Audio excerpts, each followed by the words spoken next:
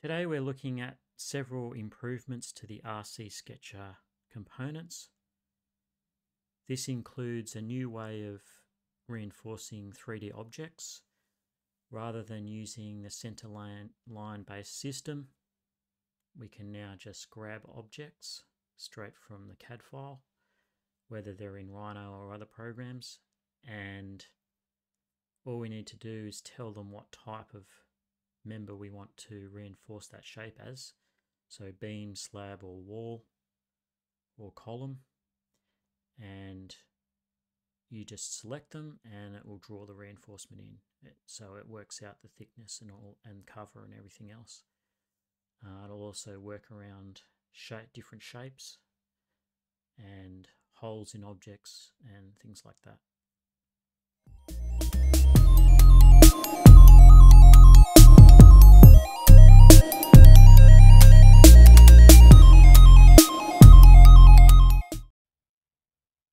Okay, to start off with, I've got a 3D object here as a CAD object. It can be done in most CAD programs, but it's in Rhino here. And I want to turn this into a beam. It works best if it's solid, but this one's actually hollow, and that doesn't really matter. So I want to turn this into a beam. I'm going to turn it to wireframe so you can see if the reinforcement comes in. And the new component is RC Sketcher Brep. Brep is a representation of a 3D object. So I've just brought in my component there from the Struct Scripts toolbar, and I'm just going to select that object and say set multiple breps. It's always better to do multiple. And then we just let it do its work, and the rebar has come in. Now this defaults to a beam layout, and it's got some defaults built in there. So it's quite easy, as you can see, to add rebar to a 3D object. Now if I wanted to do more objects, I can just do the same thing. I've got a second beam here. In fact, this is a poly surface and this one is a open extrusion. So they're two different types of 3D object. But say I want to make both of these beams, all I have to do is set multiple breps, as I said before. Just wait about a second and there you've got your reinforced beam. Now I've got some other objects here in this CAD file. I want to turn this object into a slab, for example. So all I need to do is go to the RC slab footing layout. So it does slab and footing. Put that in there. Put in another RC Sketch Brep. Connect rebar layout to rebar layout. And then just select multiple breps again. And it will bring in slab reinforcement, which is obviously different. It's just simply two layers of mesh or bars. And obviously you can change all these values, cogs, number of layers, etc., the centers of the bars and all that sort of stuff, as you can with the beam. The beam information is there if you need it. And finally I'll do these two wall objects. So once again, I've got my RC wall layout, put that in, bring in the Brep component, rebar layout to rebar layout, select multiple Breps,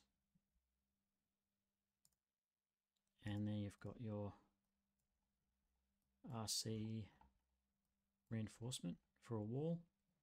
You can see you've got a bigger diameter edge bar, which is often a requirement, and it's shaped to whatever the shape of the object is. So it's cut and gives some cover against the extent of the shape, including holes in an RC wall, for example.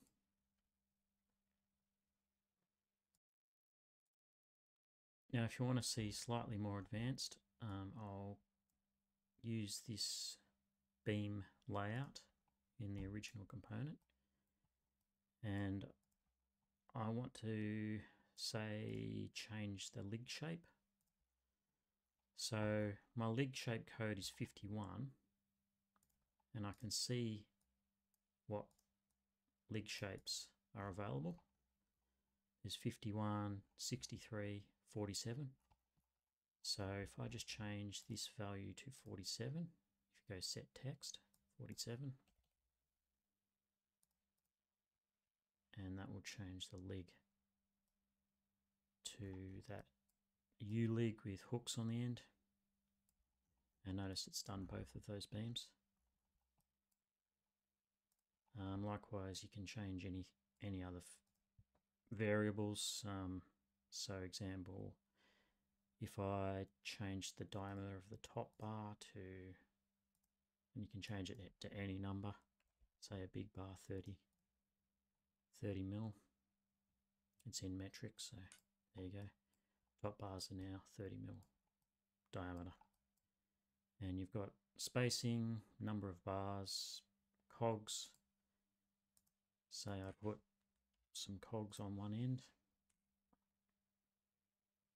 The bottom bars, there they are. And you can change the cog length. So there's a lot of variables to play with there. The last thing I should mention is that we've made some improvements to the original RC Sketcher component, which is this one here, which uses lines as its base. So if I just draw some lines here, and I set multiple curves,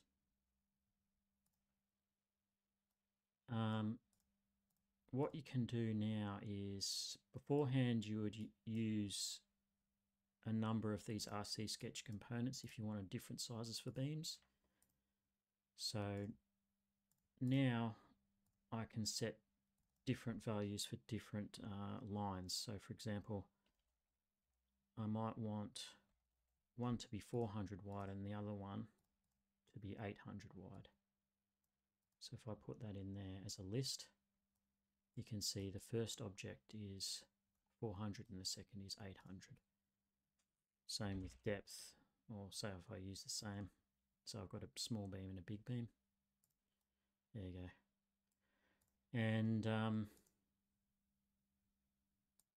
this allows you to just have a bunch of lines, and you can set up lists for your variables. So you could set up an Excel spreadsheet or something like that, and then populate these lists and do it that way. Apart from that, we've made some general speed improvements. And maybe the easiest way to use these tools is to use RC Sketch All. So if I grab that and I dump it over here, it will just bring in one component, and that has everything in it. So it says explode on it. So if you right click and say explode cluster, you'll get everything all in one place that you can visually see. So your two Sketcher components, the BREP one and the normal one, a component that combines schedules, because you get a schedule out of this, so you can put multiple inputs into this and it'll give you one schedule. You've got your bar types, you've got all your different options, a member, so beam, a wall, slab or footing, and of course your loose bars. The loose bar is pretty powerful. You can do any of these shapes with any variables of the letters shown there, and you can put them in any location as well. So centered, off to the left or right, up, down, either side, and in and out of the beam as well. So there's all your options there. That's maybe the easiest way to get started. And that's about it for the moment. Thanks for watching this structured parametrics video. Leave a like or subscribe if you found this useful, and we'll see you in the next one.